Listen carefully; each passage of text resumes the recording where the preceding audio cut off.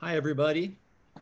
I'm Louis Andaloro, Vice President of the Santa Barbara Urban Creeks Council. I'll be the moderator of this evening's Zoom program, Creek Stewardship, a panel discussion. The Santa Barbara Urban Creeks Council is a local 501c3 nonprofit environmental group with no paid staff, just hardworking board and volunteers. Our focus is to encourage the preservation, protection, and restoration of both urban and natural streams in our home region. Our goal is to educate and influence both the general public and decision makers with regards to our local watersheds. Water quality and fish passage are two really important issues for the Urban Creeks Council. The critically important aesthetic, recreational, and ecological values provided by our local watersheds are too often taken for granted. We hold regular meetings, we develop educational materials, we host public programs and workshops, we conduct tours of local creeks, we do creek cleanups, we work with public agencies, other nonprofits, and the general public on a variety of watershed issues. And we would gratefully accept any donations anybody would like to make to us. Next, we have Creek Week, which all of you obviously know we're in the middle of, from the 18th to the 25th of this month.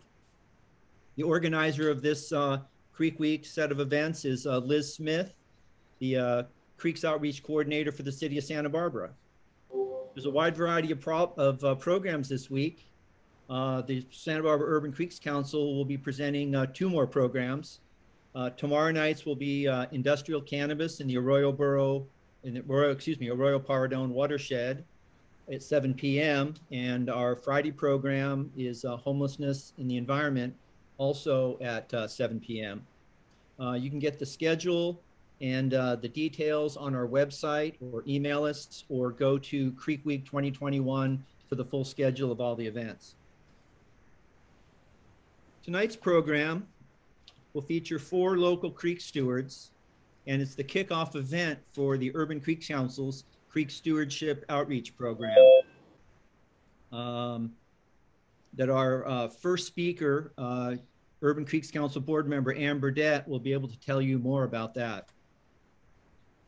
After I introduce the 4 panelists and they give their presentations, we'll open it up to question and answers, and that'll be on the chat function. So starting with our panelists, panelist number 1 is Anne Burdette. She's a 3rd-year environmental studies student at UCSB. She's passionate about sharing her love of nature with others, in hopes that our efforts will inspire others to respect and protect our local watersheds, both for all of us today and for future generations. She joined the board in 2017 as a 10th grade student after working with UCC President Dan McCarter to document sensitive species in the lower Arroyo Burro watershed prior to its restoration. Our next panelist, George Johnson, is the lead restoration specialist for the City of Santa Barbara's Creeks Division. He has 20 years of creek restoration experience with the city and has implemented a number of successful creek restoration projects and programs that he'll be talking about tonight. He's a graduate of UCSB with a degree in environmental studies. When he's not working, he's usually either surfing or hiking. Next, we have Mauricio Gomez. He has almost 20 years of experience working on habitat restoration projects in the Santa Barbara and Ventura region. He enjoys managing restoration projects which build partnerships between a diverse group of landowners, government agencies, and other nonprofit groups and the public. Mo and South Coast Habitat Restoration are focused on teaching people the value of environmental restoration of our local watersheds while encouraging people to work together for the common good. He's a Southern California native, living in the Santa Barbara area for the last 26 years. He has a bachelor's degree from UCSB. He is the founder and director of South Coast Habitat Restoration and has been on the boards of both SERCAL, the Society for Ecological Restoration in California, and Citizens for the Carpinteria Bluffs. In his spare time, he enjoys hiking, running, and spending quality time with his family in the great outdoors. I added the great outdoors part, Mo. And then finally, we have Natasha Lohmus. She's worked for the California Department of Fish and Wildlife for 33 years. 43, no. She began her career working on inland fisheries. She then became a game warden and then an environmental scientist with an emphasis on protecting wetlands and streams in California's habitat restoration program. Most of her recent work in Santa Barbara County was focused on steelhead restoration. After retiring a few years ago, she went back to work for the department, working on illegal water diversions and environmental violations as a liaison to the Santa Barbara District Attorney's Office, their Santa Barbara District Attorney's Task Force on Environmental Crimes. She served for 9 years on the Santa Barbara Creeks Committee and several years on the Carpinteria Creeks Committee with Mo Gomez, where they were able to remove all of the steelhead passage barriers on Carpinteria Creek. So with that introduction, I'll turn it over to Anne. Thank you, Louis. I will try to share my screen. Okay, I've got it. So as Louis said, my name is Anne Burdette, and I have been on the board of Urban Creeks Council since I was in high school, and I'm also currently studying environmental studies at UCSB. And what led me to Urban Creeks Council was the passion that I've always had for nature and the local wildlife. I grew up here, and I was lucky to have a lot of opportunities when I was little to explore nature, whether it's in my own yard or in the local open spaces and parks that I'd go to with my family. Like in that picture on the left, that was in Carpinteria Salt Marsh. I used to chase lizards on the pathway there. I'd watch owls in La Mesa Park. I'd turn over rocks and creeks and look for tadpoles and all kinds of things like that. And as I've grown up, I've wanted to find ways to give those kinds of experiences to other people in the community, like people of all ages, all generations, and help people coexist with wildlife and preserve the same spaces that I've always loved to go to so that current and future generations can explore them too. When I was in 9th grade, I was starting to look for opportunities to get involved with that kind of thing. And I saw an article in the Mesa paper about the Arroyo Burro open space, which is across Las Positas from Ealings. And it had been saved from development, and the city was in the process of acquiring it to do a creek restoration there and preserve it as an open space. And the article was talking about a project where the author was looking at sensitive species around the creek bank and mapping their locations to better inform the creek restoration. And that project sounded like it was right up my alley. So I emailed the author of the article, who turned out to be Dan McCarter, who was now the president of Urban Creeks Council and was a board member at that time. And I offered to volunteer for the project, and he took me up on the offer. So I ended up working with him to map the nests of dusky-footed wood rats, which you can see in this picture. They are a species of rodent that they're unlike a lot of other like rodent species. They're not really known to bother humans. They live in riparian areas and oak woodlands, and they build these stick houses like you can see on the picture on the left. And they're an environmentally sensitive species. They have ecological roles. Like, I mean, obviously they provide a prey source for predators, but they also provide homes for other animals in their stick houses. Like I think mice and like reptiles have been known to live in the stick houses with them. And they're also like a good indicator species for the health of the ecosystems that they live in. And so we were mapping their nests so that during the creek restoration, they could help preserve them. And after about a year of working on that project, Dan told me that Urban Creeks Council was looking for more board members, and he thought that I would be a good fit based on my work on this project.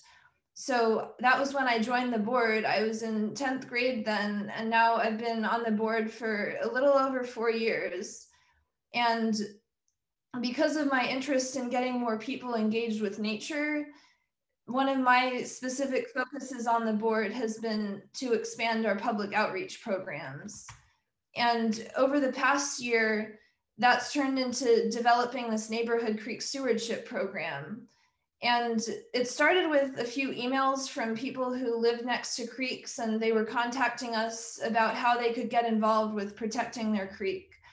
And then for a final project in one of my UCSB classes last year, I decided to work on a more formal outline of a program to give those people an opportunity to get involved. And now we're trying to put that program into action and get people involved in protecting creeks near them in whatever way fits their interests and the needs of the watershed. And the main idea of the program is that every one of us lives in a watershed, which a watershed is an area of land where water that falls on that land will eventually run off into a specific body of water, like a creek.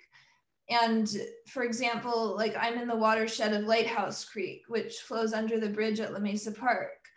And if you don't know what watershed you live in, just let us know and we can help you find out. We have all kinds of creek maps, and like everyone lives near a creek and in a watershed, as you can probably tell on this map. Even if you don't know the name of the creek, you probably live next to one. And it's important to protect our watersheds because not only do the creeks just channel water to the ocean, they also provide ecological services. Like they filter water, they filter the pollutants out before it reaches the ocean. They can, in some cases, act as natural fire breaks. They can provide areas for recreation. I'm sure that we all know of hiking trails or bike paths that are near creeks because it's just a nice place to be. And of course, they're also home to a lot of species of native flora and fauna, including some that are threatened or endangered, like the steelhead trout, which is an endangered species, and it's been seen in some creeks in Santa Barbara, and other creeks have also been listed as potential habitat to bring it back to. And anyways, like we're trying to help community members develop more of a connection with the creeks in their watersheds by becoming what we're calling a creek steward, which can mean different things to different people depending on your interests and the needs of the watershed that you live in. But it generally just means being engaged with the monitoring and the protection of the creek that you live by. And like one of the simplest ways to do that would just be to go down to the creek regularly and see if there's any issues that might need to be addressed, or even just like see what's going on. If you notice anything that you're curious about, like you could let us know and we could help you figure out what that might be. Or like if you notice potential problems with erosion, like we could refer you to an agency that could help you deal with that. And in addition to that ongoing monitoring of the creek, some people might want to take it to another level and incorporate projects like water quality testing, or like there's kits that you can get for that measure the pH and like the level of different pollutants in the water. Or like some people might want to be involved in activism about local issues that could be affecting their creek. Like if you go to the forum tomorrow night, you'll hear from Maureen, who is kind of a creek steward in Carpinteria, who is taking an approach like that to be an activist about the potential impacts of industrial cannabis on her creek. And some people might want to be involved in habitat restoration, and some people might want to take like a leadership role and help educate their neighbors about the creek or lead creek cleanups. And even if you don't want to have a role like that, there's kind of an opportunity for everyone to get involved. You don't need a lot of experience. I mean, I got involved with the Urban Creeks Council when I was like 14 and had not really any experience. Or if you don't want to commit a lot of time, like there's still things that you can do to help your creeks. And our role in the program will mainly be as a resource and a mentor to the people who want to be creek stewards. We can like provide the training, like we could show you what to look out for in terms of native versus invasive plants. If you've ever seen this plant, it's called a Rhododendronax, and it's a very invasive plant that not only takes over habitat from native plants, but also can lead to flooding and erosion issues. And so we can like show you things like that to look out for, and we can help connect you with local experts and agencies and like the other panelists in this forum and anyone who can help you with the specific issues in your watershed. We can provide supplies and training for any specific projects that you want to do. Like if you want to organize a creek cleanup, we've done that before and we have the experience and we can help teach you how to do that. And we can also just help keep each other in the loop about any current events that might be going on that could be affecting the creek. Like if there's a development proposed that's nearby the creek, or if there's like a potential for a big habitat restoration project that you could get involved in, we can keep each other aware of that. And we're excited about this program because it can be beneficial in so many different ways. Like it's not only protecting the creeks, which it obviously will, because if more people are looking out for them, then like problems are more likely to get addressed, but it will also be beneficial to the communities because it will get more people out in nature and give them those kind of opportunities, and hopefully also help them find like a sense of belonging in their neighborhood. Like especially in neighborhoods where someone wants to kind of take the lead and educate others about the creeks, like that could just get more of the neighbors like engaged with the community. And there's kind of something for everyone. So I hope that everyone here got some ideas on how they could get involved. And I encourage you to contact us if you want to be a creek steward in whatever capacity that means to you. This is our email address. You can also find that on our website. And I'm usually the one checking the email. So just contact us and we can help you get involved with protecting your creek. Thank you for listening, and we'll move on to the next panelist, I think. Thank you very much, Anne. And I just wanted to add real quickly that this program is being recorded, and it and the other programs we're putting on this week will be on our website and our YouTube channel. Our next panelist to speak is George Johnson with the City of Santa Barbara. Take it away, George. Hello, everybody. So today I'm going to talk a little bit about what the city's done. Anne mentioned one location where we've done a restoration project at the Royal Borough Open Space. And we've got quite a few others in the city. We are currently working on a project there. So if you guys are seeing all the construction associated with the bike path on Las Positas Creek, we're also connecting to that bike path with a footbridge so that you can access the Royal Borough Open Space from the north end of the parcel rather than just at the end of Allen Road. So that will hopefully help more people enjoy that open space and see how the restoration's going, learn more about the creeks and all that kind of stuff. So today I'm not going to talk too much about what the city's done. I'll cover a little bit of it. We've done but I'd like to just follow up on what Anne was saying and talk a little bit about creek issues and how people might get involved. So at the city, we're fortunate that we have a dedicated source of funding to do restoration and purchase creekside properties in which to do that restoration on. And that's pretty rare even in California, where creeks in some locations are respected a lot. Often these communities still don't have the funds to do restoration or purchase creekside land. So we do have that in Santa Barbara and are very fortunate. And so we try to use that money to do that very thing, which is restore these creeks where possible. So in urban areas, this can be very limiting due to development adjacent to the creeks. And that's why those larger parcels like the Royal Borough Open Space that we've been able to purchase allow us to do bigger restoration projects that have better natural function and better water quality filtration potential, because we can actually construct floodplains that are pretty much non-existent in most urban creeks. And what a floodplain is it's just a lower bench or area adjacent to a creek that allows the water to go up above that bench during times of floods, that reduces the energy and scour of the creek, so that reduces erosion and provides additional capacity for floods. In most urban areas, these floodplains have been eliminated in order to develop either roads or urban development or previously agriculture adjacent to the creek to get as much arable or developable land as possible.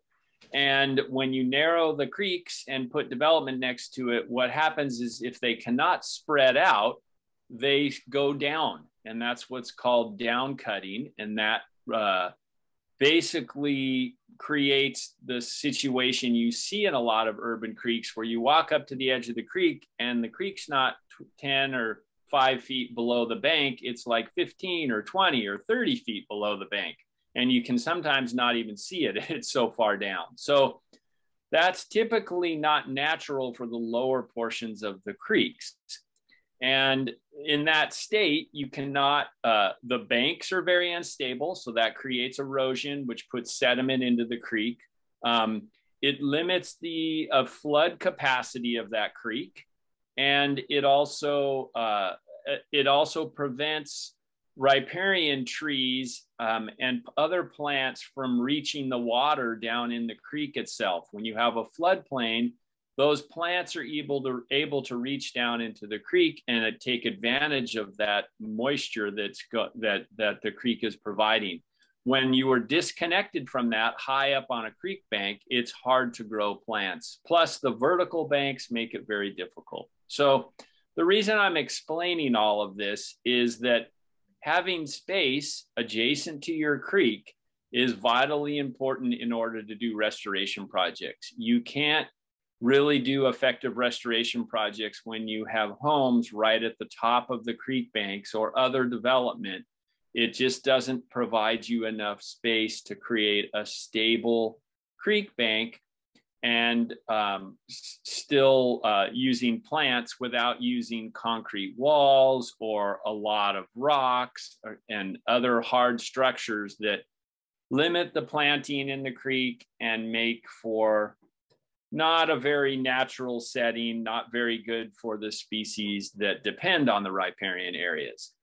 So anyway, what I was going to say is that part of what you can do as a creek steward is, if you are, as maybe talked about tomorrow night, is that one thing you can do is just be aware of what's going on in your creeks. And if there is especially large developments proposed adjacent to creeks, that if you are a steward of that area, you can provide your input to the decision makers on what the appropriate setback is for that new development. And in the city of Santa Barbara, we do have certain regulations, as well as the county does, and other cities like Carpinteria and Goleta. The city has a 25-foot setback for Mission Creek for development, but the other creeks, it does not have any setback. And so all those decisions are made on a case-by-case basis. But I just encourage people, that's one way to get involved and help to preserve the creek resources, is to make sure that there's enough space adjacent to them between the development to do that type of restoration. And another way you can get, another thing that is important for people to realize about creeks are they are not all publicly owned. There's often a misconception about creeks that if it's in a creek, it's publicly owned. You can walk up and down it and that's okay. Well, that's not really the case. Most of the creeks in our area are privately owned. I think in other countries like England, they have rules and laws that the creeks are actually public spaces. But here in the US, we do not have a law that overrides every other local law that provides basically public access to all those creek areas. So many of them are privately owned. There are public open spaces on creeks also. So those are the appropriate places for you to access the creek, unless you have approval from the private landowners. And I just want to mention that because I don't want people to be surprised when they're walking around in the creek and all of a sudden somebody says, hey, what are you doing on my property? And you get in a big argument about it or something, because it's not public space typically. So having said that, I think it's good for people to know that and know that, but that there are many places that they still can access the creek and watch it and help to clean up and do other things that that assist the health of the creek in general. We at the Creeks Division, we have a hotline that allows you to call in if you see anybody polluting, not even just in the creek, but anywhere in a watershed. We have programs, and then we have the ability to go out and use our contractors to clean up sections of the creek. If you notice an area that's particularly dirty or trashy, you can work with Liz in the city creeks to do creek cleanups. She can help out with that and organize those kind of events. We do have planting events as part of our larger restoration projects. We do have something called the Creek Tree Program. So if you live on the creeks in the city of Santa Barbara, or you know someone who does, we have a program that plants riparian trees on your property and pays for that planting and removes invasive plant species, larger bushes and trees. So if you are interested in doing that, that is important for creeks. The riparian canopy is it's kind of like the kelp forest to the ocean. It's the foundational part of the biological and even the structural part. It helps to hold the banks in place. It provides shade for the creek and provides habitat for the birds and provides organic material and all kinds of important things. So that tree canopy is really important. And that's why I tried to concentrate on that in the urban areas as a start for restoration, especially in those areas that are too confined already with development to really come in and do any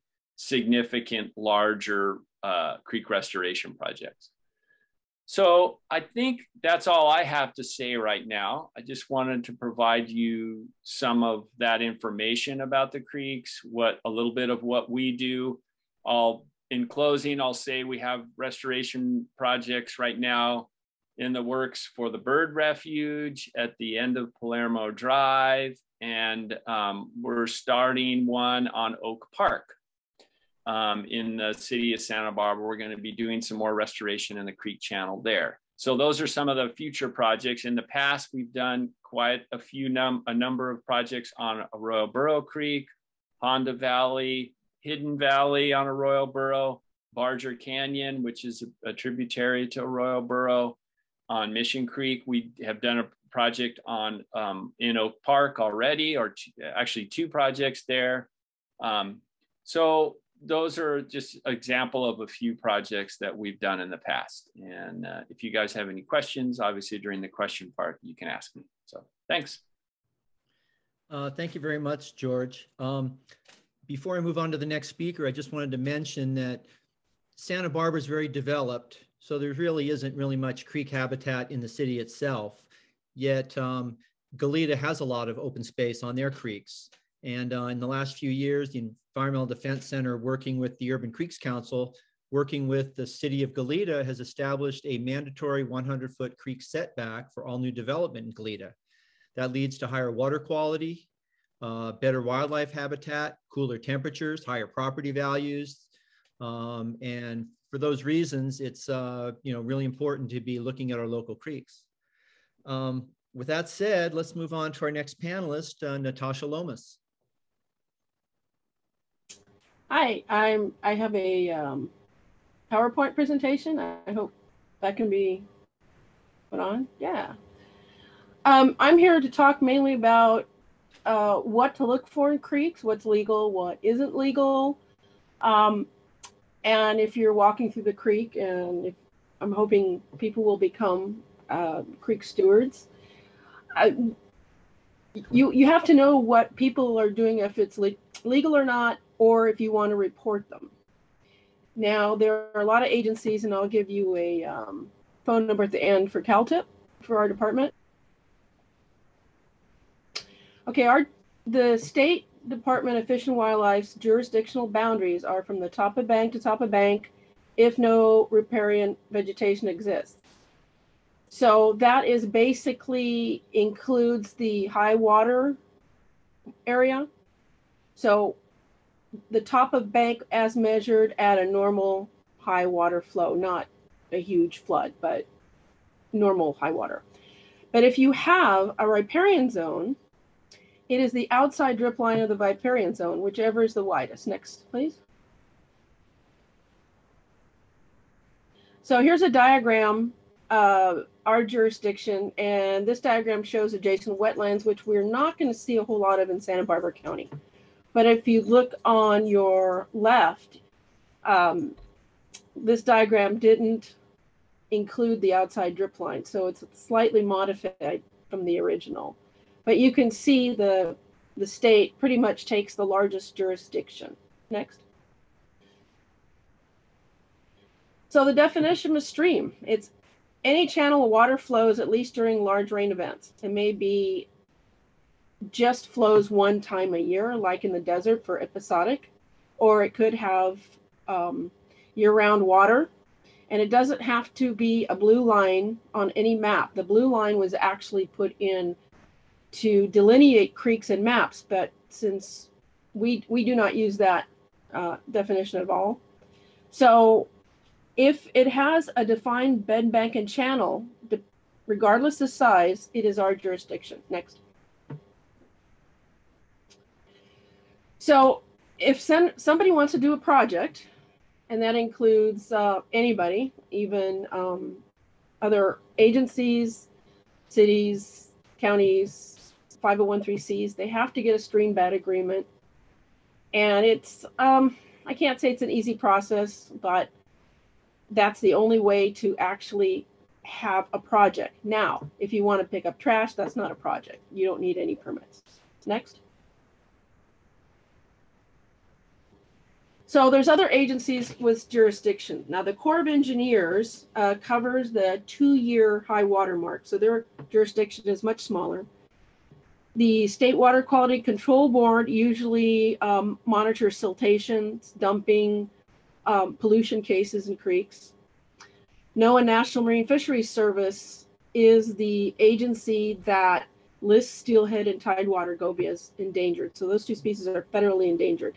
Now the state, Fish and Wildlife, does protect steelhead and does projects for restoration of steelhead. But we are all permitted through NOAA to be able to do that. So then there's the U.S. Fish and Wildlife Service, which is also a federal agency. Their jurisdiction is red and yellow-legged frogs. And we have the County of Santa Barbara Planning, which is flood control, and there's the Forest Service on forest land. Next. There are a lot of things that can damage creeks. Narrowing the channel. Now, this is a physical issue with like concrete banks. This decreases the capacity of flows, and it narrows the water flow. So the water actually starts to increase velocity, and as soon as the channel widens again, that's where you have the majority of the erosion. So it's really actually the worst thing in the world is to decrease capacity of a channel. You want to make it as wide as you possibly can. Adding sediment, same principle. What you're doing is bringing up the bottom of the channel, and you're decreasing capacity, and you run the risk of covering gravels, which steelhead require for spawning. Placing yard waste or debris, same difference. Decreases capacity, but in a different way. One of my favorite cases was San Ysidro Creek, just above the 101 freeway. This is many, many years ago. I think he had a lemon orchard or avocado orchard. He decided to be a good sport and cut down the eucalyptus trees that grew on his bank. But he left all the huge chunks of eucalyptus and large trunk pieces in the bottom of the channel. So when the rains came, all that material plugged the 101 bridge and flooded out the freeway completely. The road was shut down for, I believe, 2 days, and the county did wind up filing a lawsuit on this person. Next. You always have to think what your action will do downstream. If you have heavy equipment in flowing water, that is going to kill everything within that area. The worst thing anybody can do in a creek is build something with concrete and not divert the flows. Concrete has a pH of 13 and 9 can kill trout. It actually takes 28 days to completely dry. And there's a Fish and Game Code section, 5650, that prevents people from putting anything deleterious in creeks. And concrete is probably the most deleterious thing you can put in there. Constructing any fish barrier, especially in Santa Barbara, most of our creeks are under critical habitat jurisdiction. And even something like an Arizona crossing, which is a concrete lining of the channel, will eventually cause a fish barrier. The water velocity increases over the concrete and forms a scour pool on the downstream side. and then that causes fish passage problems. Landscaping with non-native trees. I'll have more about that later. But you want to have a good, healthy native vegetation on the banks. That will prevent erosion and that creek from leaving its channel and undermining structures. Already talked about constricting flows. One of the worst things is undersized culverts and bridges. Anytime you see something from the East Coast where a road washes out, that's because the culvert was not sized for high velocity flows. One culvert is always better than 3 small culverts. Where the culverts interact catches debris, and then you're plugging up your culverts and you're going to have a huge washout. Of course, using herbicide and pesticides are a no-brainer. And you will see in Montecito and Santa Barbara a lot of patios, stairs, lead down to the bottom of the creek. Those all can restrict flows as well. Next, please.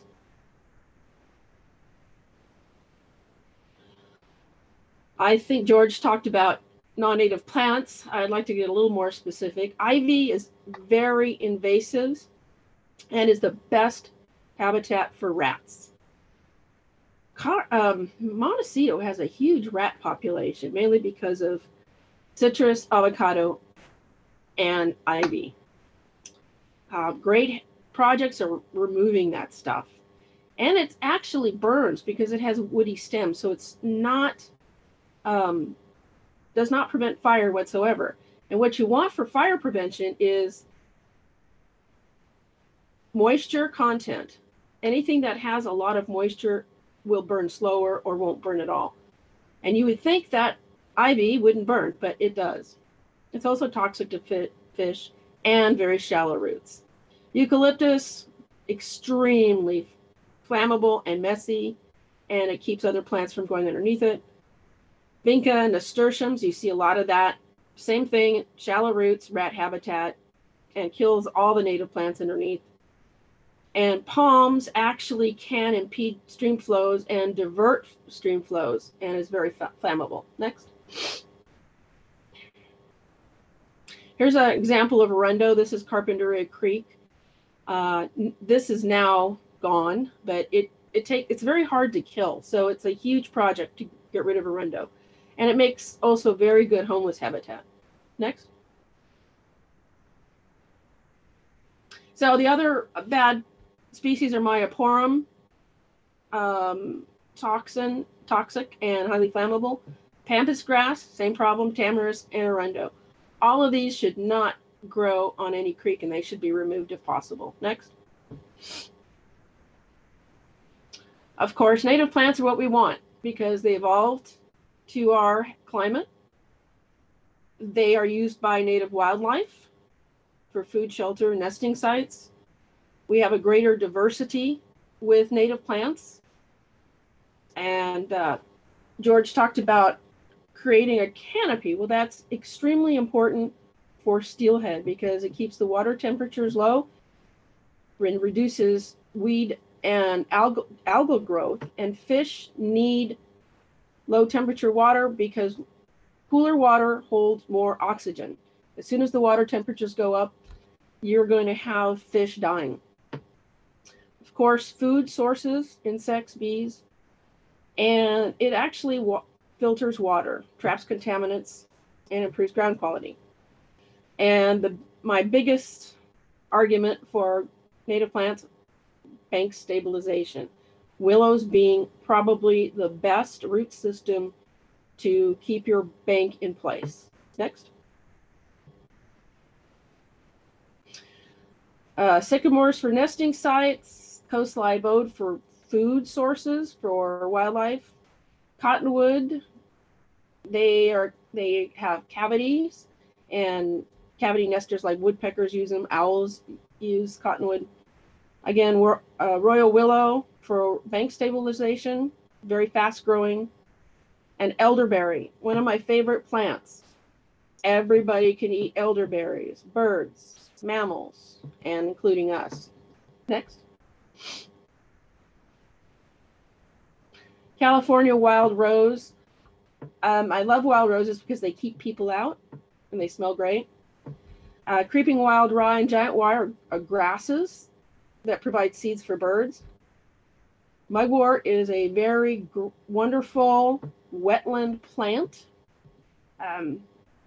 Of course, we use it, as you can see here, to lessen effects of poison oak. Yerba mansa and sage also attracts bees and other insects. Next. For wildlife, when people remove riparian vegetation, especially in the springtime, they are not going to see all the nests. If you're looking at hummingbirds, that nest is tiny. Nobody is going to find that nest, and we are losing our hummingbird population. Next. So there is a bird nesting season. It's a general season from March 1st to August 15th. There are some species, 2 riparian species, that go to December 15th. So basically in that time of year, you cannot legally remove any bird nest. You can still work during the nesting season for emergencies, but that vegetation requires bird nesting surveys to make sure that you're not going to be taking any active nests. So if you want to have to prove trees for whatever reason, you got to do it when they're dormant. And if you do have active nests in any development project or bridge construction project, there's a 50-foot buffer for raptors, including owls, and 300 feet for all other species. Now there's a caveat there. There are some species like house finches that you could probably work within 10 feet and they will not be impacted. This is kind of a general, the 300 feet is kind of a general guideline, and you'd have to probably contact a biologist to get a waiver for a closer buffer. So section 3503 of the Fish and Game Code protects all birds and nests, and 35.03.5 protects raptors and their nests. So if something happens and you have to, there's a tree that's going to fall across a road if it's not immediately removed, and there's a raptor nest, there are mitigations you can follow. And you would take that nest to the local raptor center, and I think the amount of cost, there will be a cost of, I think it's from the top of my head about $1,000, because that's how much it costs to raise 4 raptors from egg to fledgling. Next.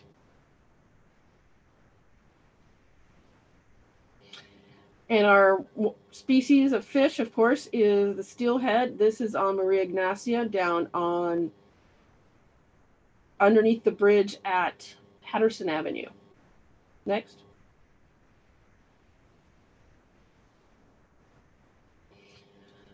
As mentioned before, they are listed federally. You cannot fish legally in any stream that is under the critical habitat area. And that pretty much includes most of all the streams in the Carpinteria, Santa Barbara, Goleta, all the way to Gaviota. There are exceptions above Kachuma Dam. They're native here. They have been found, unfortunately, the numbers are low for adult fish. Now, the reason they haven't disappeared entirely is because a 6-inch fish actually can spawn, and sometimes these fish are trapped upstream where there are seeps and year-round pools. So that's basically why we still have these fish.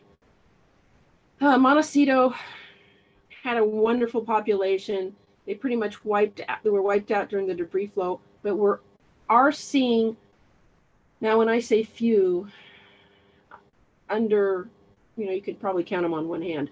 A few of the fish have come back, but nothing that would be sustaining at this point. They were going to have to increase their numbers. And this community has had millions of dollars added through grants and projects to modify barriers just to allow these fish to reach their spawning grounds. Next. This is the one that City of Santa Barbara did in Oak Park on Mission Creek. What happens is if we have hard bottoms under bridges, the fish can't get through them. The water increases velocity because it's not a roughened channel, and it spreads out and is shallow. So this kind of structure will allow the fish to migrate, and the water in these slots will be deeper, and they can rest on the sides, and that gives the fish an opportunity to move upstream. Next. Okay, steelhead migrate just after storm flows have peaked. The water's going to be muddy, and people are going to say, there's no fish here. Well, they are there. You're just not going to see them when they migrate. They have to get up high to spawn where water's perennial. And I mentioned already the cool water for dissolved oxygen to survive. Canopy keeps the water cool. And a problem with non-native plants is that some use more water than the native plants and will cause drying in creeks. Next. Okay, there are certain things that will not be permitted by the state for any reason. Culverts in critical steelhead habitat. If you see somebody putting in a culvert, contact Fish and Wildlife. They can have oversized bottomless culverts or span bridges, or if there's absolutely no steelhead and it's a very ephemeral creek, that might be allowed, but not in any steelhead creeks at all. Same with Arizona crossings. The structures have to be no higher than 12 inches for the fish, smaller fish, to be able to jump upstream if there's a grade control structure. And the larger fish, of course, can jump over barriers much higher. But again, as I mentioned, 6-inch fish can spawn, and we want to get them up where there's water. We don't allow gabions anymore. Those are the rock-filled baskets. We used to see them in all our creeks. Well, the problem is reptiles don't have a reverse gear. So if they get into these gabions, they cannot get back out, and then they're stuck, and it's a take. I mentioned already concrete or hard structures. The only time that's allowed if there's absolutely no other option, and the bank is like the house is teetering type of thing. Of course, no dumping of any waste and no water diversions without permits, especially in steelhead. Next. Water rights are a huge issue. There's 2 types, riparian and appropriative. I'm not even going to touch appropriative. The laws are a mess. And those are usually the older rights. The larger ranches have those. But if you have a piece of property on a creek, you can have riparian rights. But it's not just putting a sump pump in there and taking the water to water your lawn. Especially if it's a steelhead creek, that could be considered take. So even if you have riparian rights, you don't need a permit from the state, but you have to notify the State Water Quality Control Board. You have to have a way of measuring how much water you take, when you take it. The water must be used for beneficial use only, like watering a crop would be an example of beneficial use, but it has to stay on the same parcel of land. You can't divert the water to a neighbor's property or to another parcel of land that property owner owns across the street. You also can't store that water for more than 30 days. I didn't put that in there. Anyway, even if you have riparian rights, you cannot have a structure to divert the water or impede steelhead migration. So you can't build a little dam or divert the water into some sort of basin. And then you cannot take all the water. You have to leave enough water flow to downstream reaches to provide for wildlife. Next. So I see a lot of water diversions in these creeks. And last year we had about 25 that we had to visit all of them and inform the people that they could no longer do that and they had to remove their diversions or sump pumps. My favorite reason for all these regulations. Next.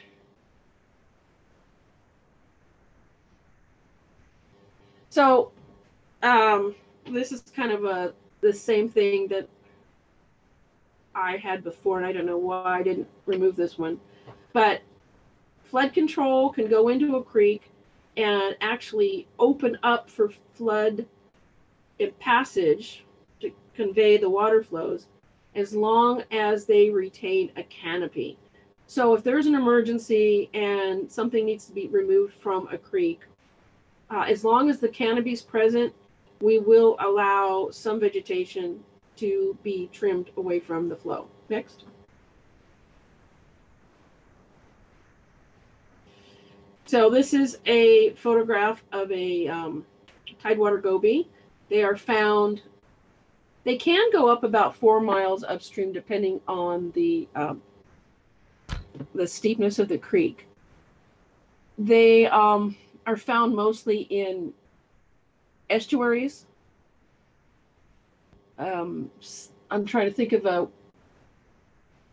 one that there are in the Mission Creek estuary, but they're not always present. They come in and out. The danger for them is high storm flows, and they'll be washed out to sea. And they need mud to survive, and they can take warmer temperatures. Next. They're tiny. Brackish lagoons. Oh, I should have just read this. Huh. You find them periodically in just about any brackish lagoon. Okay, next.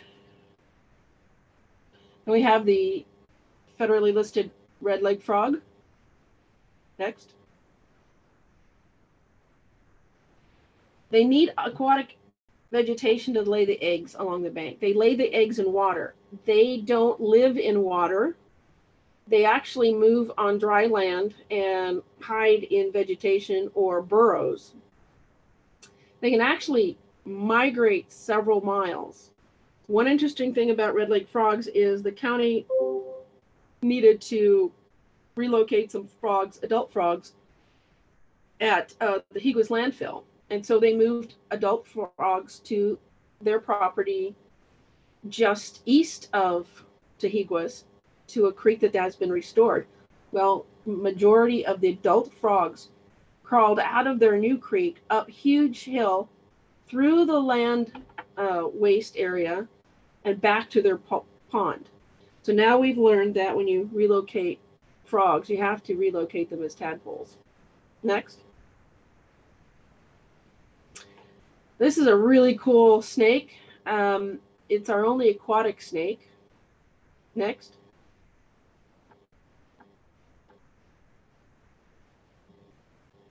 They require willow riparian habitat.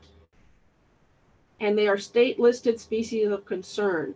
That means they have protection, but not quite like an endangered species. I have found one in a habitat I would have never guessed that would even contain a two-stripe. It didn't have any riparian, but there it was. So you never know where you're going to find these species. Next. So as far as mammals, they use the creeks to navigate their territories, especially the prey animals, deer. If you're in a creek, you're below the line of sight from the predators. The predator will see across the creek, but not down below. Of course, water source. If we have water, bears and mountain lions aren't going to come in your backyard to sit in your pool and drink. Creeks are used for shelter and food. And as long as we have bobcats, mountain lions, coyotes, and foxes, those species are going to keep the rodent population in check. Now I have ringtails here. Ringtails are probably one of the neatest animals. You're not going to ever see them unless you're extremely lucky. They're extremely nocturnal and very shy. They're a raccoon family, but they look like a weasel, and the cutest damn things you'll ever see, and they are great predators of rats and mice. Next. They also sleep in the trees. There's an example of a fox. I've had to remove some of these because this PowerPoint was too long. So next, please. Just a few of the other species. This is an American badger. We have a good population around Santa Maria, Lompoc, and even into Buellton. They're burrowing animals. Mountain lions, of course, they're everywhere. You may not see them, but we have a very healthy population in our hills. Next. California black bears. This was taken in a tree along a bike path in Santa Monica Creek, where kids walk back and forth to school. So they're everywhere. Next. That was a good sized bear. Black-tailed deer, of course. Next. And that's it. Thank you. Well, thank you very much, Natasha. And now we've got Mo Gomez, our final panelist. Take it away, Mo. Great. Thank you, everyone. Let me get my screen connected. I want to start off by saying thank you very much to the Urban Creeks Council for organizing this event, as well as to all the members of the Creek Week organizers from the different cities, City of Carpinteria, Santa Barbara, Goleta, and County of Santa Barbara. You guys do an amazing job annually to put this event together, and really gives us all an opportunity to connect and share information about what we are doing. My name is Mauricio Gomez. I'm the director of a small nonprofit organization called South Coast Habitat Restoration. And I'm going to give a little talk today about some of the work that we've been doing. And when Lewis approached me, he asked me, sent a very nice detailed email. He said, just talk about whatever excites you about your work. And so I'm excited that I'm going to be able to share with you what I get excited about in my work. And there's a couple projects that we've been working on. Although they're not in the urban environment, I think they're still fitting to the topic. And I want to thank my previous speakers as well with all that background information, because I did leave a few things out of the presentation. So with Natasha, George, and Anne, everything that you guys spoke about, I think it'll be fitting to fill in some of the gaps here. So let me go ahead and get started. Again, so about South Coast Habitat Restoration. Again, we're a small nonprofit organization, and our mission is to protect, conserve, and restore the various habitats and native biodiversity of the Santa Barbara and Ventura region. Well, what do? We do landowner outreach and identification for projects that we're interested in trying to restore the environment on. We apply for and manage grants from various state and federal agencies to work on projects. We coordinate consultants, everything from biologists to land use planners to engineers, and then do designing for some of the work that we do. We obtain permits on behalf of landowners to then implement projects, and then ultimately what we end up getting to do is the fun part. The part that excites me is we hire and oversee contractors that get to bring in the big yellow equipment to do some little bit of destruction to make the creek look better in the long run. As part of that work, we then follow up and do monitoring of permit conditions. A lot of the work that Natasha talked about there, we need to make sure that things are being done properly by contractors. And then we do a lot of community outreach and education, such as what we're doing this afternoon or this evening. So today I'm going to talk about the Davy Brown and Munch Creek Fish Passage project. So this is a really exciting project for me. I've been working on this project for over 15 years, and I'm very happy that I'm able to share with you all this evening a progress update on some of the work that we've been doing. Last year, I spoke a little bit about some of the work that we started.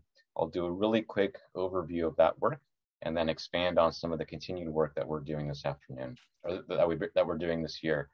So the project goal for the site is to increase access to a little over 3 miles of habitat for the federally endangered steelhead trout by removing 3 migration barriers in the Los Padres National Forest.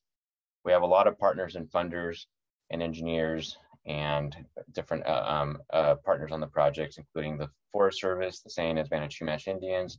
Our funders, of course, include a lot of great partner agencies that we work with: the National Fish and Wildlife Foundation, the California Department of Fish and Wildlife, the State Coastal Conservancy, the County of Santa Barbara Coastal Resource Enhancement Fund, the California Fish Passage Forum, CalTrout, various engineers, our bridge manufacturer, Contact and Big R, as well as our general contractor working on the project is Peter Lapidus Construction based out of Carpinteria, as well as the California Conservation Corps. If that wasn't enough of a mouthful, you can see it visually or graphically here with all the different logos that have been part of this project over the years, as well as a couple that I didn't mention in the previous slide, but are part of this effort as well, because a colleague of ours that works in the steelhead field, Matt Stecker with Stecker Ecological, he identified these sites through an assessment that was done back in the early 2000s as part of some work that he was contracted under grant funding from the California Coastal Conservancy. He did an assessment of the Santa Maria River watershed, and as part of that assessment, he came across these barriers that I'm going to go into and talk a little bit about. His efforts, as well as those with the engineering firm called Mike Love and Associates, ended up beginning some of that work, like I said, about 15 plus years ago. And so we as a nonprofit have been in the position of applying for grant funding on behalf of the Forest Service to try and bring these projects to fruition. And again, I mentioned that we're excited about that because we actually got to start that. And before I get to there, I just want to orient us all where the project is. Hopefully y'all can see on the screen here this overview map of the Santa Maria River watershed. Major tributary is the Sisquoc River watershed. I know Lewis knows this area very well. He often sends me emails with beautiful pictures of very exciting pools and stuff he finds in the backcountry there. I highly encourage you all to take a visit out there when things are a little bit more safe for everybody. Right now, the Forest Service is actually closed due to fire threats, and so at this point the area is closed to access. But in the future, please get out there and enjoy the wildlife that's out there. Just to zoom in a little bit on that area, you can see the project site there with a couple of little pinpoints. I'm also showing the 2007 Zaka fire perimeter. These sites are actually just outside of the Zaka fire, which really makes them important for our efforts to try to recover steelhead trout. The source of population in a lot of the areas where the fire took place was really impacted negatively by the sediment that comes after fires, and a lot of events that ended up washing out some of and decreasing the population of steelhead. And so the watersheds here for Davy Brown and Munch Creek, if I can go to the next slide here. I've zoomed in on that photo. Top right hand side, you can see a little bit of the perimeter still of that fire, and hopefully you can see my cursor. Here I'm showing Manzana Creek following my cursor. So tributary to Manzana Creek, if you're going up, is Davy Brown Creek. The tributary to Davy Brown is Munch Creek. And the 3 project sites that we have been working on from top to bottom include Munch Creek, the Davy Brown site at the upper location, and Davy Brown site at the lower location. So I'll first talk about the Munch Creek site. But before I talk about those sites, I want to show you a few examples of some critters as to why we do the work that we're doing. And on this slide, kind of the token species that we're talking about here is steelhead trout. photograph on the right was a photograph taken in 2005 by a colleague, Matt Stecker, showing an underwater photo of about a 15-inch trout. On the left is a photo of about a 6 to 8-inch trout that is in one of the tributary creeks in this system. So the fish are out there, and you know, if I can go back a quick second to this bigger map here, the really important part about some of the work that we're working on here in this area is that between the ocean, if fish are navigating all the way up the main stem, up the SBUCC and hit Manzana Creek, there's no major barriers for the fish to get up and over. So that habitat is open for them to get through. And so as fish are migrating upstream and they encounter these sites, these are what need to come out in order to have more habitat available for steelhead. And so again, here's what they look like. And here's a following few other critters that we find out there. This is a photo I took about 4 or 5 weeks ago. This is a red-legged frog that was found out near the project site, not at the project site. I was really happy to find a pool with a few red-legged frogs in that area. We see a lot of wildlife in this area. It's just, you know, literally the backcountry. And it's just beautiful to see a lot of different species out there. We've installed a couple of game cameras out there. And in these two photographs, you can see some black bear that we captured in some of our project sites out in that back area. Here you can see bear walking through the area. On the photograph on the right, it's kind of hard to see, but if you look in this lower right-hand corner, there is the back of a bear. We didn't get a good picture of it, but we got a little bit of it. So we've repositioned that camera, and hopefully we can get a better view of it next time we're up that way. Additionally, we've seen other things like deer, scorpions at nighttime.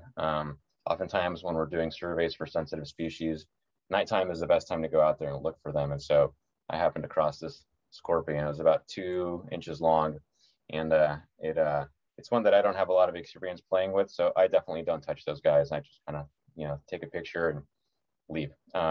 Photograph on the right, as I was driving out to the project site, I came across a mountain lion, and it was really cool. I stopped, got out of my truck. It was about 1,000 feet away from me, and I was able to zoom in on my phone and get a photo of it. And as I was watching it, I ended up watching and observing that it was actually hunting 2 deer, and it was pretty cool. I don't know what happened to the deer, but hopefully somebody had a good evening that night, and I'll let you pick who you want to have as a good evening, either the deer or the mountain lion. So what are we doing to try to restore habitat? So this is work that we did last year with the California Conservation Corps to remove the barrier at Munch Creek. So this is located within the Davy Brown campground, for those of you that are familiar. I'll show you a couple before photographs. This is looking upstream at what was a low flow concrete crossing, or what oftentimes is referred to as an Arizona crossing, as Natasha mentioned. So these Arizona crossings were installed by the Forest Service in the late 50s in order to provide access across the creek. And another vantage point, looking across the creek is flowing from left to right in this photograph. You can see in the background, there's a cattle gate or guard. There used to be access to cattle back in this area, as far as I was told by Forest Service personnel. And that's why they constructed this access, to make it easier for the cattle to get back this way. There is no longer access, and so the Forest Service agreed that this would be able to come out in order to improve habitat. So we, with grant funding that we were able to receive from the various partners, we brought in the California Conservation Corps based out of San Luis Obispo, and we had a really good team of hardworking young men and women from the CCC, as they're commonly referred to. This is the group of young men and women working out there, and we have our tribal monitor from the San Ynez Band of Chumash Indians. He's here, the gentleman in the white hat, giving an overview on cultural resources and the importance of that land that we're working on in order to try and restore, you know, what was there before. And, you know, we're really happy to have him there and connect with the land and teach us about his culture and what we need to be careful about as we're excavating and doing work in the creek. Well, with every good project, you got to bring your tools. So here's a little snapshot: some shovels, picks, pipes, bunch of sandbags. Over on the right, these are some gas-powered toters, they call them. Essentially, it's a wheelbarrow that's got like tractor tracks on it to be able to move large, heavy loads more easily. You need a good crew. Here on the left, we've got 2 of the core members, Meredith and Tori. Meredith is the fish habitat specialist with the CCC. She's been working with me on this project from day one, essentially trying to get these barriers out. So we were happy to be able to have her out there. Tori is a core member who's growing some of the native plants for the project. So here she had collected a native plant and she was going to transplant it and take it back to the center in order to try to get that guy healthy and growing in the future. In the center of the photograph, this is their little camp they had set up last year. It was pretty challenging to work during COVID times during this effort, but I'm happy that we were able to get the crew out there. You can see them wearing their masks over here on the bottom right-hand photograph. And they got to work. They started breaking up concrete using jackhammers. But before that happened, let me back up and say that we had to provide for, make sure that any sensitive species weren't going to be in the work area. So we installed a screen across the net in order to make the access for any fish in that area to not occur. We then had the crew come back out and install a dewatering system in order to keep the area dry. That's on the left-hand side, connecting the pipes. And on the right, now that the creek is dry, the crew is using jackhammers to break everything up, and the concrete basically got pulled away with those toters. And here's what it looked like. Slowly but surely, they were out there for about a week, and little by little, they started basically making almost dust out of that concrete. We discovered some fencing material that they used for stabilizing the channel there when they were pouring the concrete. And then here, that we found a little groundwater in the creek right there as we were doing that. We were pumping that out up into the upland areas. And little by little, they got the creek channel exposed. And here I can show you the before and after of the photographs. Here on the left is before, and on the right is after of the same vantage point. You can see the tree with the Y kind of shape in both photographs for kind of reference. And we're happy now that the creek has been able to adjust and is now able to allow for fish passage through this area.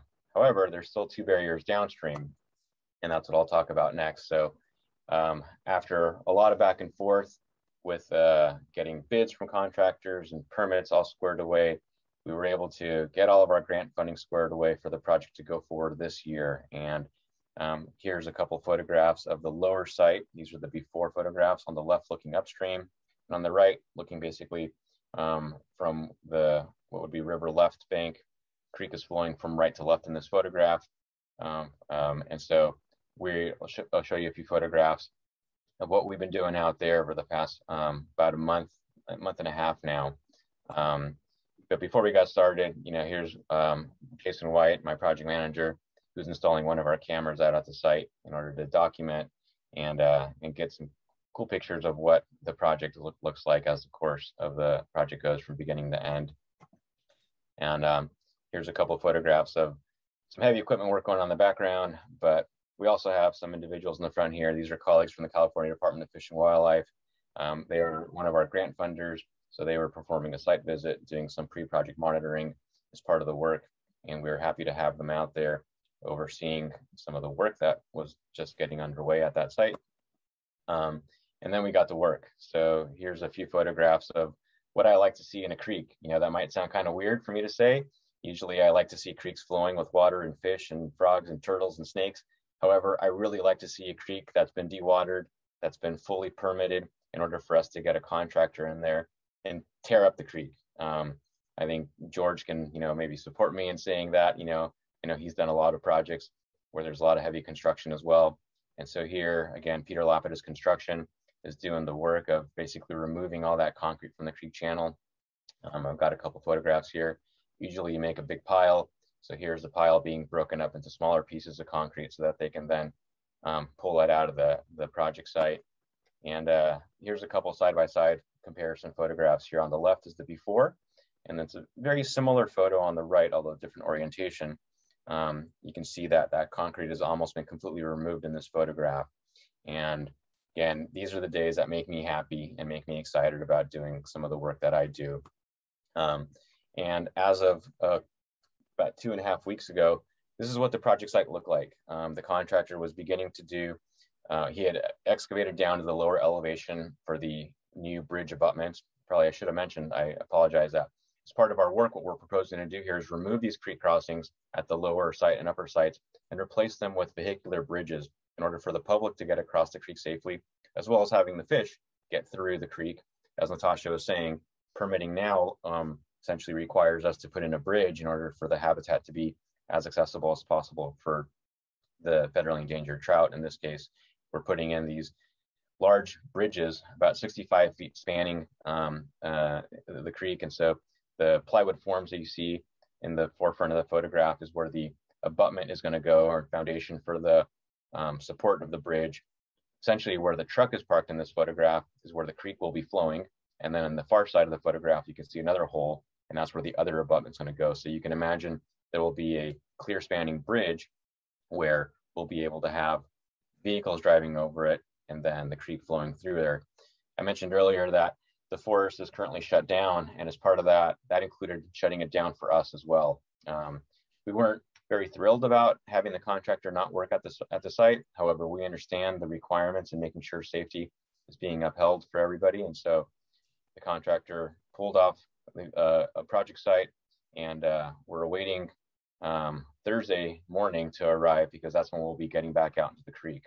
And as I mentioned, this area of the Forest Service is already closed due to public access as a result of construction. So please do not try to go back out there at this time, as it is closed to the public.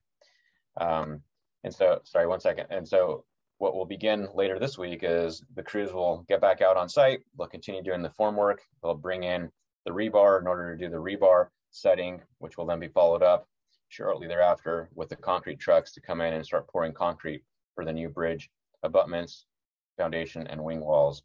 And that'll be followed up with the installation of the new bridge. So again, that's the current state of the lower site. At the upper site, this is the before photograph from a couple of vantage points. Again, same idea here. We're going to rip this road crossing out and replace it with a clear spanning bridge. And this is what that site looks like right now. Kind of hard to see in this photograph here, but the creek is literally would be flowing. Hopefully you can see my cursor, essentially from the right side of the, actually I think I can annotate if I remember how to do this. The creek is basically flowing through this section, or will be flowing. It's dry at this time, but that's the path of the creek. And so the bridge will be going essentially where the excavator is, and you can still see some of the remnants of the concrete that was pulled out from the project site. And so I'm really happy that this is where we're at. I wish I had some more exciting photos to show you, but like I said, we're literally stopped. There's no construction activities going on right now.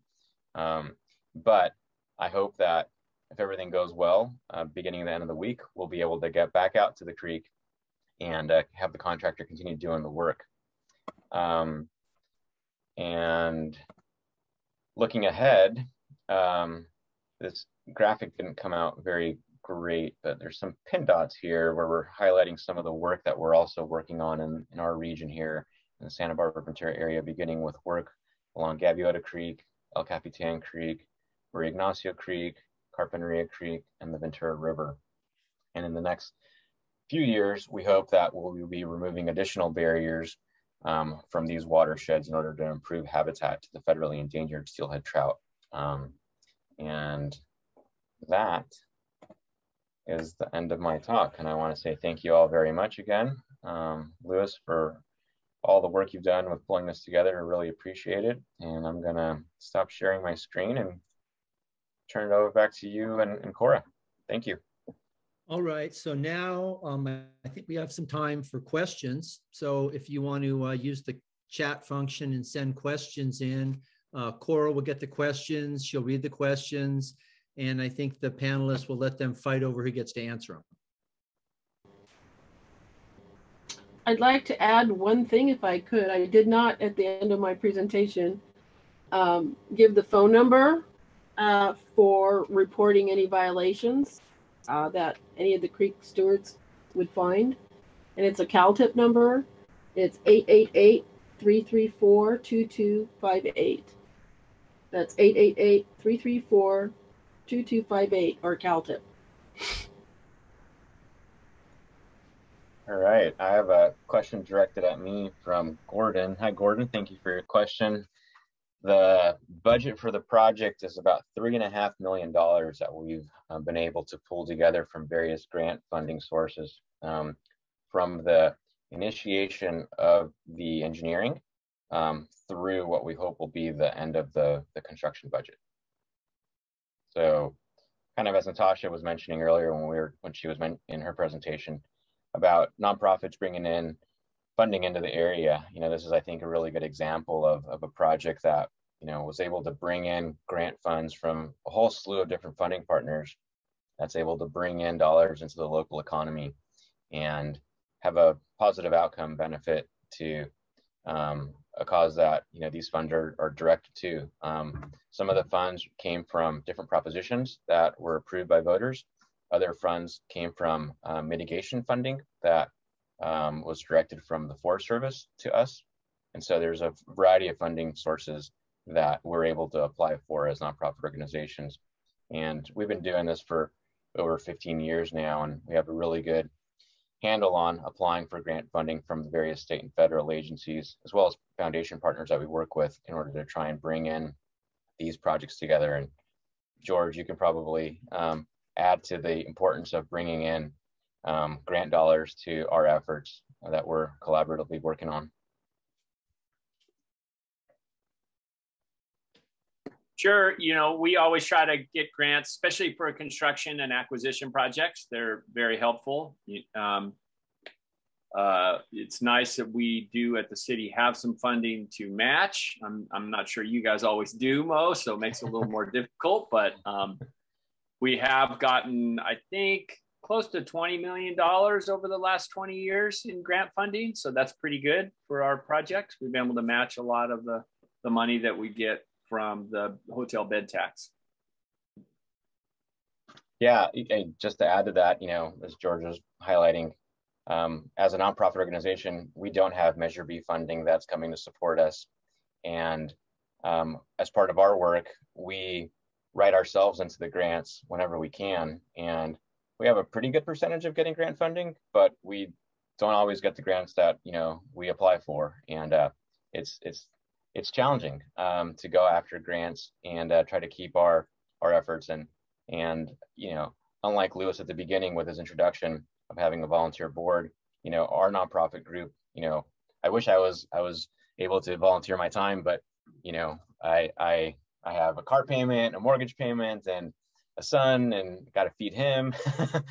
So we bring in our funding to help support us, and so it's a different hat that I sort of wear with my work as a result of being a grant writer to being a project manager to all the different things that we're doing. Got a question from Kathleen here. Mo, are you concerned that the Forest Service closure will delay work into the rainy season? And if so, what? And if so, would that impact the plan? Hi, Kathleen. Thanks for your question. I am concerned, as you probably imagined, hence your question. And we are working very closely with our contractor to see what sort of creative methods he might be able to employ to try to get the project back on track. Because I am concerned that the rainy season is coming. This is where it gets challenging for us as somebody who loves water. I don't always love water when we have a construction project and we don't want to see a construction site full of rainy, conditions where we might have difficulties with, regulatory agencies and permitting conditions on our projects. And so our plan is basically to have the contractor, work as hard as he can with his crew out there. And we are going to be doing some adaptive management depending on what happens. And that's really the best answer I think I can give you, Kathleen, because we don't know exactly what's going to happen. We don't know when Mother Nature is going to throw us its first storm. As of right now, looking at the 30-day forecast, we're in the clear. Even that isn't a great, telltale for us in our area. But we'll be, as diligent as we can in order to protect the project site as well as the species, through this area. Thanks for your question. I have a question for either George or Natasha. My understanding about creek access is that you're allowed to walk in the stream bank of any navigable waterway, which can be interpreted as if there's enough water in it in the wintertime to float down in a raft, you can walk in it when it's dry. Is that true? That has been asked of the district attorneys, and we don't really have a clear answer. Like the San Ynez River, that should actually hold because there are flows that during high rain events, you could technically float down the river. The problem is, where do you access the river? You still have to cross private property to get into the river. Unless you start in the ocean and walk all the way up, you're still going to have trespass issues. If you have a public park, then you can enter the river. But again, you know, it's such a difficult question because there's so many variables in this. Property owners are very protective, especially around the San Ynez River. They don't want anybody going across. You'll have barbed wire fences that go across some of the streams to keep their cattle in and out. How do you get through that there without trespassing? So we really don't have a definitive answer to that. The only thing I could tell you now is you may have a reasonable argument if you enter the water course through a public spot. But if not, then you will be cited for trespassing or asked to leave. Sorry, I can't have a better answer than that. Yeah, I've not taken it to the attorneys, Louis. I was just pointing out that in many areas the property is private on the creek. There are national forest lands, there's county flood control land, there's city, county parks where the creeks are owned by public organizations. I'm not sure what the access rules are for flood control property, but in city property, in the parks, in city property, you are allowed to, you know, walk onto the creek because it's public property. But in many areas, as I said before, the creek itself is privately owned, and so you just have to be aware of that, and you work around it. Well, do we have any other questions?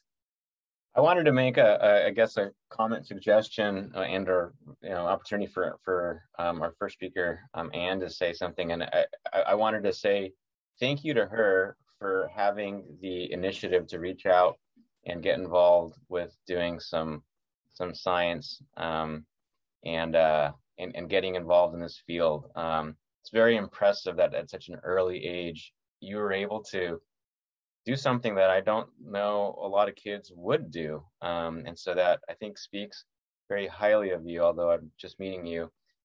It's really cool that you got involved, and I'm very thankful for Urban Creeks Council to offering her an opportunity also to get engaged, not only on that volunteer basis, but also on the level of a board member. There's not a lot of organizations that have young individuals getting involved at an early age. And so I guess it's just more of a comment to both of you guys, both Anne and the Urban Creeks Council. Thank you guys for getting involved with what you did, and I would love to see more diverse groups engaged with the work that we're doing, and spread the word to your friends and colleagues to try to get more involved with some of this too. Thank you for that comment, Mo, and thank you, Urban Creeks Council board members. I really appreciate that you accepted me onto the board when I was 15 and had no credentials and was just looking to get involved. And I think also one of the other things that made me originally reach out to Dan about getting involved was that I went to a high school and a Kappa school that really valued people being involved with the community, and Gordon, who was the headmaster at that time, is actually here at this forum. And I think that the school really encouraged me to make connections like that, and I value all of that. Yeah, I want to commend you guys also for that. I think the Creek Stewardship program is a cool idea. The more eyes and ears we have on different sections of creeks all around the South Coast, the better, because even though we're pretty well funded in the city ourselves, we can't be everywhere at once. And we do rely on people to let us know when stuff's happening that maybe shouldn't be, or that might be impacting water quality or species or whatever. So we do encourage that program because it could be very helpful for us. I'd like to add to that. I agree with George. There's very few of us, and that's why we rely so much on the public. And I think it would be very helpful for all the agencies to have more eyes out there to protect our creeks. We have a question in the chat from Brooke. Brooke says, I work as a permaculture designer in the Montecito area. One of my client's property's lines is right next to the Hot Springs Bank. Where could I find a list of native species that would work well in that area?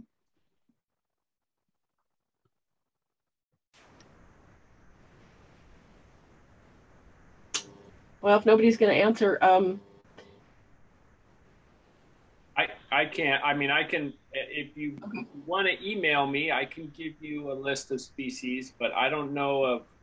You know, it is kind of site specific, so might have to talk to you about how shady it is and how sunny it is and how far the area is above the creek, as I talked about before. When the water is really cut down, as I'm assuming it is on Montecito Creek after the debris flows, that disconnect between the groundwater and the plants means you might have to select the species that are riparian but a little more drought tolerant. So my email is gjohnson@santabarbaraca.gov if you want to email me. And I can put it, maybe I can put it on the chat. I don't know how that works, but you can also go to sbcreeks.com and get our contact information. I can add to that as well that I believe it's on Project Clean Water's website, Kathleen. I'm not sure if you have that link available or not, but the County of Santa Barbara, as well as the Community Environmental Council, gosh, maybe 16, 17 years ago, put together a guide called the Santa Barbara Creek Care Guide, which has some pretty helpful information in it. And I believe there's a PDF of it on the county website. I also might be able to assist, and I'm happy to share any information, the different plant species that are out there. My email address is mgomez@schabitattrestoration.org. I would like to add to that, if your client has funds, you could hire a biological consultant and do a survey of the area, and then you will know exactly what is there and what should be there. Sometimes that is the easiest and quickest way of doing a survey and knowing how to do any restorations that you'll have to do, or get a good idea of what you can remove and what you can't remove. I'd also like to add that anybody who's listening to the program, feel free to email us at the Urban Creeks Council, and we can forward your emails or contact you about resources and or people that might be able to help you. All right, then I guess we'll call it an evening, and I just want to thank everybody for participating. This was a really amazing program. I'm really glad you all could make it to present, and for the public who is watching this. So stay tuned, and like I said earlier, look at the schedule for Creek Week, and you'll see a whole bunch of really great programs, and we'll be doing a couple more. So stay tuned, and we'll be in touch. Thanks, everybody, for coming out.